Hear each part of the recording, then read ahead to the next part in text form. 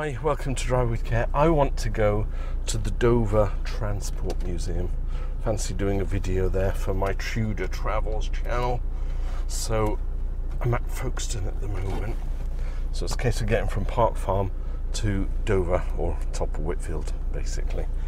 I could do the reverse route that I did in one of the previous videos, which is the Oldcombe Valley, but what I'm going to do is avoid the A20, the dual carriageway, and we're going to go up through Capel-le-Fern and then drop down into Dover that way, and then out through Dover to get to Whitfield, to the Transport Museum. Could be a long one, might even be 20 minutes to 30 minutes, but we'll see how it goes. It's just another video for the channel, and actually, you know, another opportunity to look for hazards and awareness and people who don't indicate. I might start awarding prizes, although I do give raspberries, don't I, on a frequent basis.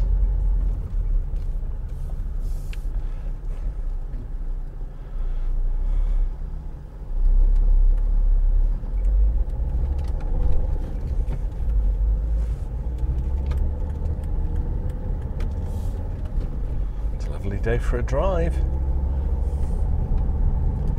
Yeah, if you're into old motor memorabilia and cars and things, I will put a link to the video that I make for the Dover Transport Museum up on the top left there. So yeah, head on over if you fancy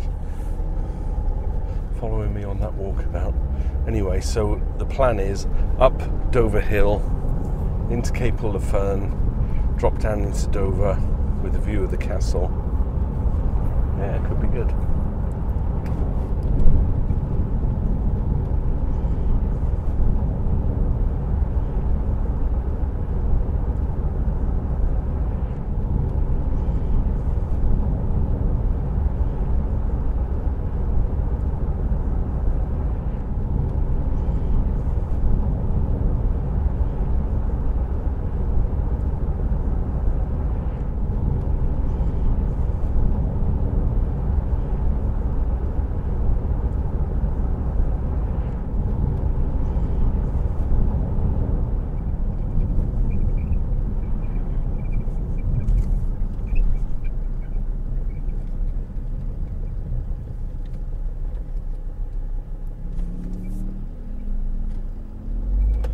Clear to my right.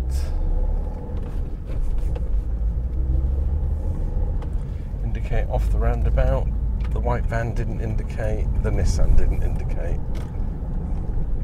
because they're immune to indicators, or allergic to indicators. Who could say? Is there such a thing?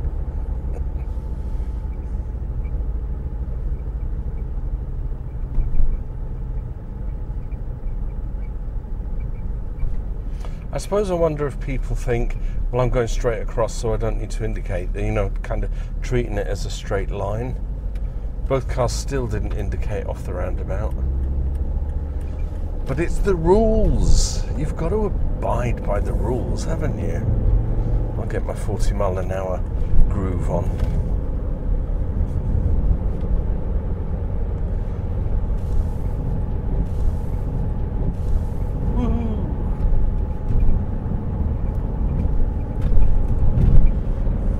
200 yards before the road narrows. He's not going to let me in, is he? But I'm in the mood for speed. I'm only doing 40, but it seems like a lot faster.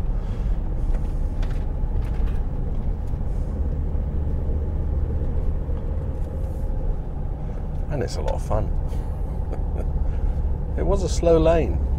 The guy's doing 30 up the hill.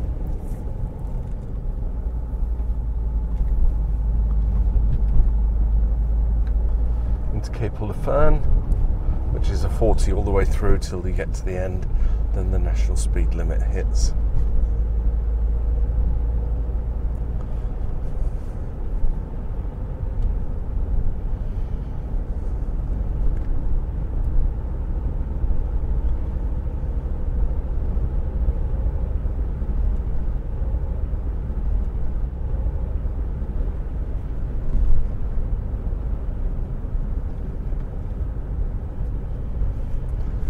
Nice clear road.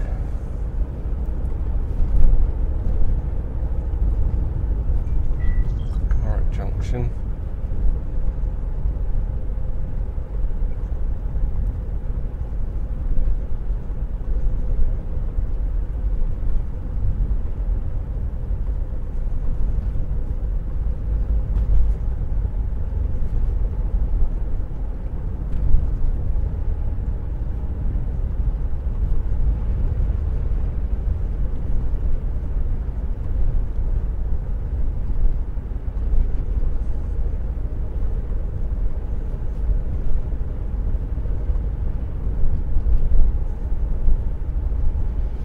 I'm almost tempted to join the dual carriageway when I get to the roundabout ahead, only because it's a lovely day.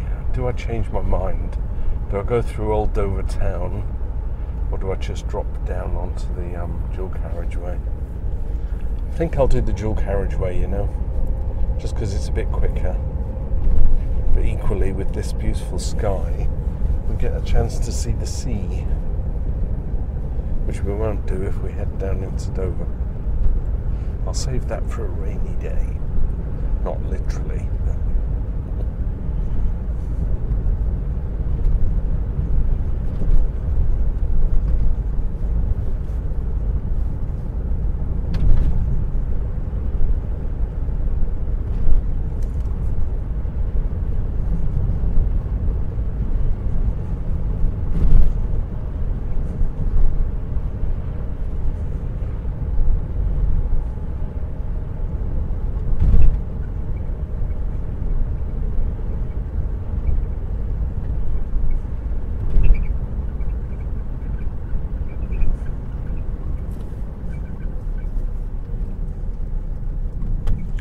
what's this car doing? Didn't indicate off the roundabout, so I could only assume he was coming round. I want to slap some people, I really do. I was wondering, just on my last video, it came to me, how many of us would actually pass our test if we had to retake it, you know? And I think we should treat every drive that we're doing as if we're on our test. So get your alerts and your awareness heightened. You're approaching a junction, you're on a slip road, you're turning right. Is there anybody coming from your right before you join? Are your indicators on? And all of that stuff on the roundabouts. Indicate everywhere. I'm not a driving instructor. People have asked me, do you do driving lessons? I suppose if you wanted to bung me some quids, I might sit in your car with you, take you out. But, you know, until I do such a thing as advanced driver training and whatever it is you do to become a driving instructor, you're reliant on me as a normal driver, you know, like the rest of us. But that doesn't mean we forget everything we've been taught. We have to continually... I'm in a rant mode now.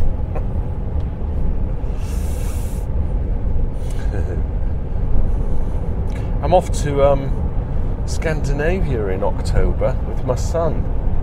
We're going to drive from... We're taking the ferry over to Calais.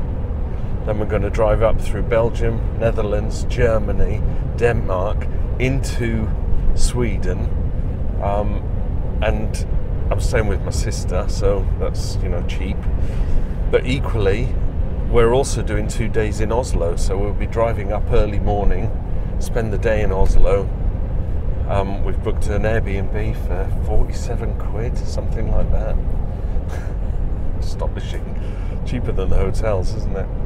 And then we'll drive back to Sweden on the Sunday. And I said to my son, who's the driving instructor, by the way, and we're taking his car rather than my old Volvo. And I said, I'm going to bring all my camera gear because I might want to do some driving videos. Because we were originally taking my car anyway, and he said, no, well, let's take mine. It's more economical. I said, yeah, let's do it. But I'm on his insurance as a driver anyway. because it's a driving school, right? So anyone drive his car as long as he says so. Anyway, we're approaching... Oh yeah, so what I was saying is, because I'm doing Scandinavia and Europe, I might see if I can get some videos out. That would be good. Driving off the ferry at Calais. From Calais to Belgium. How long does that take? 20 minutes?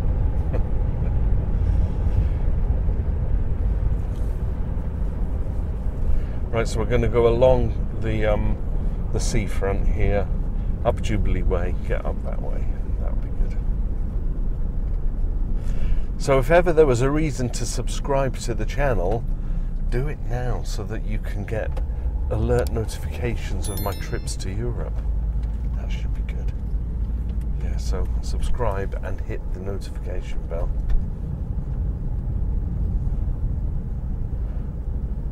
You know you want to.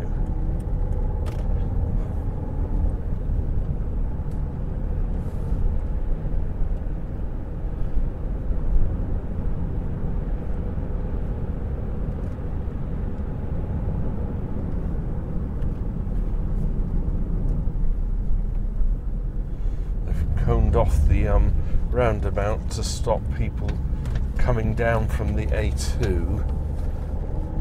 Normally when they've got Operation Brock and it goes all the way up the A20, if you came down the A2, down Jubilee Way, round the roundabout, you could join the queue here and skip all the Operation Brock, but they put the roundabout blocked there.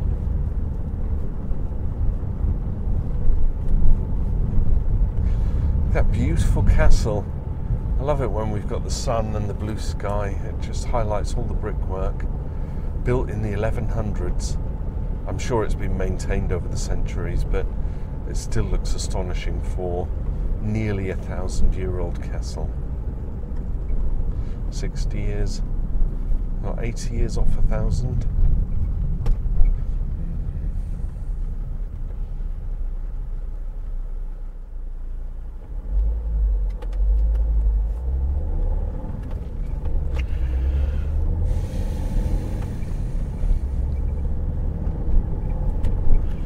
I do like those old discoveries, that one in front of me. Anybody got any experience with them? Are they roadworthy? Do they break down a lot? I know they're kind of old now, but I love the shape. It's really grown on me. Might replace my Volvo one day. Upgrade to something like that. I see myself in one of them. That's what you have to do, isn't it? You have to see yourself in one. There's the ferries. That'll be me in October. I'm excited. Lights are changing. Yeah, so we're doing ferry over. It'll be like a 7 a.m. ferry ride. Because it's supposed to be 15 hours drive to Sweden. But coming back, we're coming back via... We'll leave the Monday morning and we're going via Hamburg. So if you follow me on my main channel where I do Beatles, I'm going to do a vlog of the Beatles in Hamburg. That will be good. Head over to my main channel and subscribe if you like the Beatles. And then we're staying in Bruges for the night. That cost us 67 quid in an Airbnb.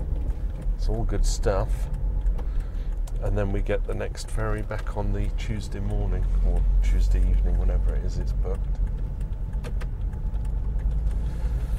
So I've got a lot of things planned. It's really exciting, both for my main channel and for my driving channel and my Tudor Travels channel.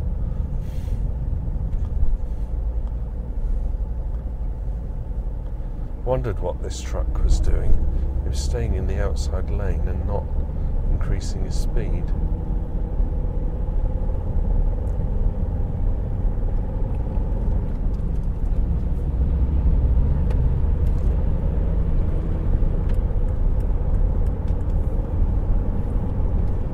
Welcome to England. As if I wasn't already. Well, welcome or in England.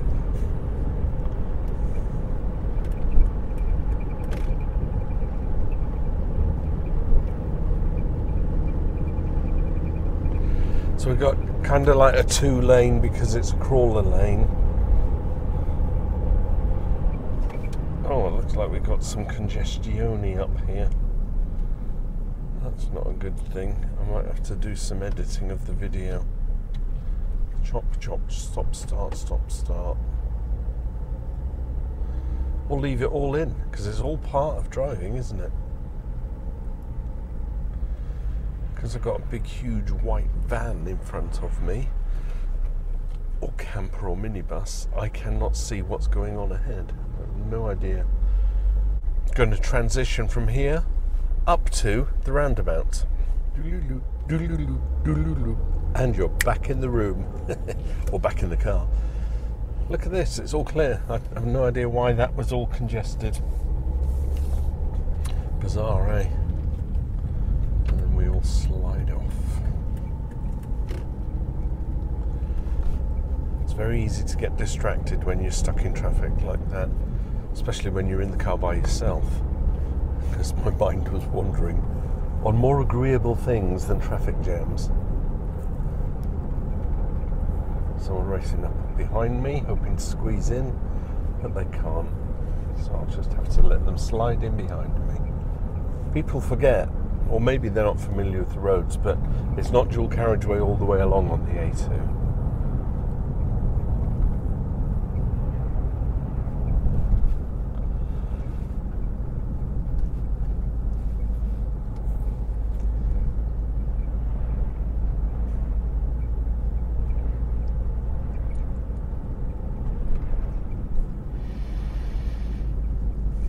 If you're watching the videos, give the video a like for me. A little exercise. I'm trying to work out, is it viewing numbers that make the videos viral? Is it likes? Is it comments? Even a comment. Drop me a comment and let me know where you're viewing from. And drop me a comment if you want a request. Drop me a comment if you want to just see driving, but not my face up in the corner there. And no talking, just a driving video, maybe with some music. Let me know what you like, and I will try and accommodate. What am I now? 703 subscribers on this channel. I've matched the viewing hours that are required, which is 4,000 viewing hours in a year. So I've got that in the bag. I just need 297 more subscribers. National speed limit, let's get up to 70. French boy moved in, but realised that he had to move out. There's a car coming off the slip road. I'm going left at the roundabout ahead, so I'm going to get into this lane.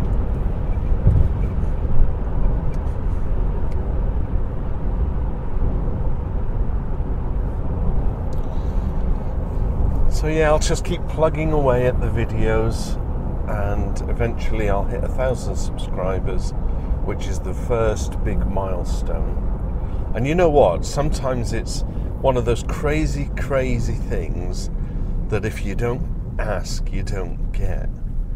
So if I'm asking you, please hit the subscribe button, then I think I've done all I can. My viewing numbers are astonishing. Loads of people watch. Something like, in fact, I'll put it on the screen. In the last 28 days, this is the percentage of number of people. This is the percentage of people who have viewed the videos but are not subscribed. Imagine every viewing I got, somebody subscribed, if you're not already subscribed. Sorry, harping on about it, but what are you going to do? It's the life of a YouTube vlogger.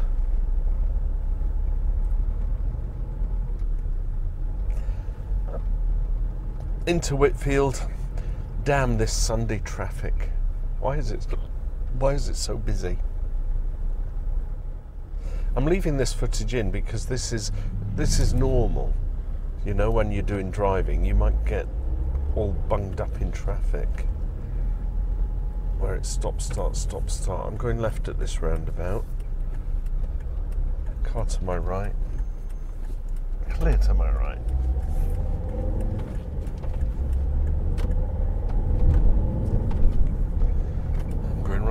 roundabout, so get in this lane. Port zone, it says.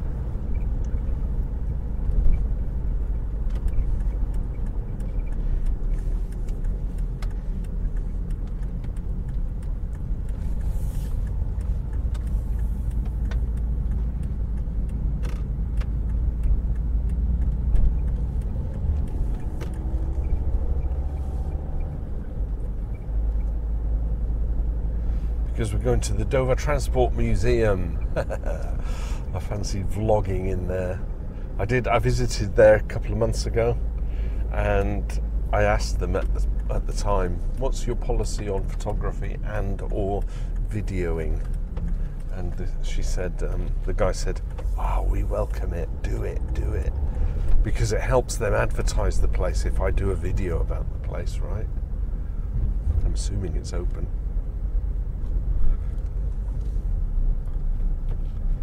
And it is open today, Dover Transport Museum. Lots of old cars. Oh, this is going to be exciting. So I'll park up, we'll finish the Drive with Care video. If you are at all interested in this old kind of stuff, then you might want to consider looking at the other video that I will put out.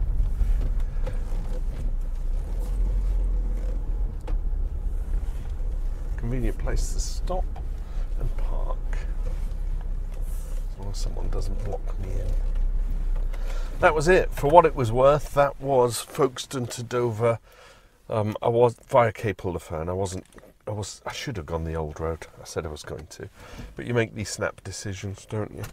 So thanks for watching and bearing with, and I'll see you in another video. Bye for now. Drive with care.